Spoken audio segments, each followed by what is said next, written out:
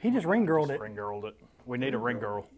Have you Instead not of seen, instead like of the, me like holding it, we the need a ring UFC girl. fights or any of those MMA fights or boxing, you get the ring girl, walks around, holds up the round it is. Yeah. We need one of those, Fred. One of those. Yeah. Yeah. Yeah. All right. Enough of that. So now let's get this stuff we can actually put on the camera. All right. 5, 4, 3, 2, 1, roll it. Hello, Sprylock Nation. Another glorious day here in Chattanooga, Tennessee. I got my ding-dong friend over here, Brent. It's been one of those days, people. I'm just going to be honest with you. We have fun with what we do, and I've kept him laughing in between takes and in between walking from studio to studios. It was either ding-dong or ho-ho. I wasn't sure which one of the cupcake thing I was going with, but ding-dong it was. I'd rather be a cupcake than a snowflake.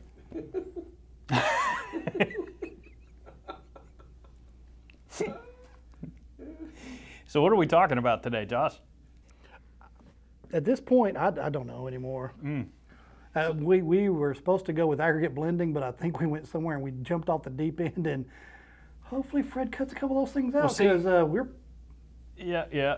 Well, Nope. See, what has motivated me today is I got an email this morning from a guy in South Carolina telling me that our videos were a hoot. And here in the South, there is no higher praise than being told that your videos are a hoot. So, Well, doggies. Can that be something?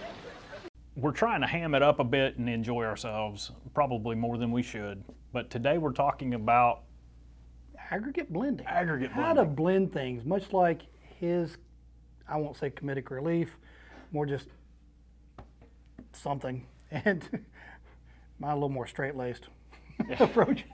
Yeah, we blend them together and it kind of works. At one time, we thought about having, a funny guy and a straight guy, but it seems like that we both... I think that was a television series called The Odd Couple. Yeah, it might have been.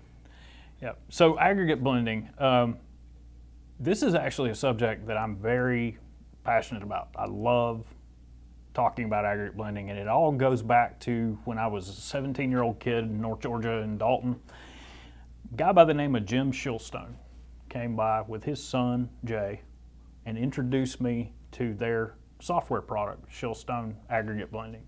And I had no clue up to that point that you even could worry about your particle sizes and where they fit and all that. You were just throwing rock and sand in and hope it worked out. Huh? Well, no, not necessarily. I was running gradations. I was a lab assistant, and I was doing things like running gradations to make sure they met ASTM C33. Yeah, but what I said was you were just throwing them in there. I didn't say you didn't make sure that they met the standards, but... But rock was rock, sand was sand in my mind before that chance meeting. Yeah, that's how you get rocky mixes. Exactly. 1991 maybe is when that was happening. And then it was like a light bulb went off. You can vary the sizes of your aggregates, the amounts of your aggregates, and even aggregate shape can factor in to how that blend behaves in a concrete mix. A lot of people think of aggregates, coarse and fine aggregates, as fillers in a concrete mix. I have found that the definition for filler is an inert material that doesn't contribute anything to the mixture. Well, like dust from rocks and things of that nature that's not really doing anything besides filling in space. But what I found is that through a lot of work, figured out that aggregates are the vital skeleton to the concrete mix that provides so much of the performance of that concrete mix.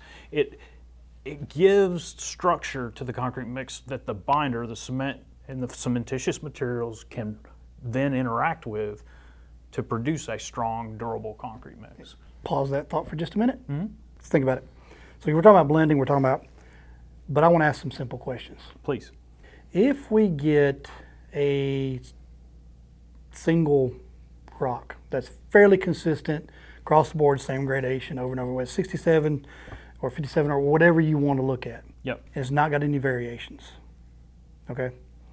And then you get just a one sand really heavily fits in there, but you're still not blended as well as you could get it.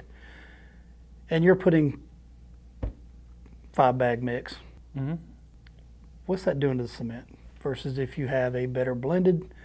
So you got poorly graded and well graded, Yeah, and you're starting to look at your cement factor, your paste factor. yeah. I think that is essential for us to discuss It as well. absolutely is, because really the best way of illustrating what it is that you're talking about that I've ever seen is the graphic from Portland Cement Association that they had in their design and control book, which was of the different beakers with a single size material here, and then you fill in the voids with some sand here, and then over here you've got water. So you continually have voids that you're combating in the concrete mix, because those gaps in the structure of the aggregate blend Right. is going to have to be filled with something, and it's filled with cement or cementitious material, because you got to put something in those gaps, and if it's not filled and all the puzzle pieces don't fit together properly, It's more cement going in there. it's more cement going in a gap graded mix. It's going to take more cement to So perform. basically, the PCA thing is essentially get you a jar, throw a lot of rock in there. Is it full? No. Throw some sand there, shake it in. Is it full now? No. Then you get some water in there, get your cement paste. Then you're getting it filled up. But from an Not onset, quite. from an onset, Yes. You use our stuff to fill it up well, completely. but for the beginning of it, simplistic nature, people are going to say, with that rock in there, that jar is full, Yes, they will.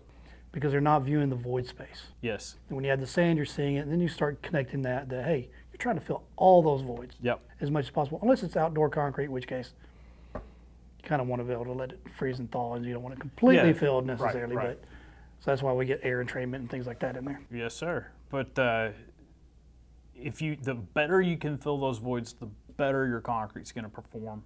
And from a durability perspective, from a workability perspective, when it's fresh, finishability, all of those things are dictated by your aggregate package and how all those particles fit together to make a nice puzzle. So if you have more questions and would like to learn more, there's a lot of great resources out there. Tyler Lay at Oklahoma State puts out some great stuff on aggregate blending. There's other folks that do a lot of aggregate blending work that can take you to the next level with your concrete mix designs. If you got any questions, hit us up, like, subscribe, and reach out. Thank you. Thank you.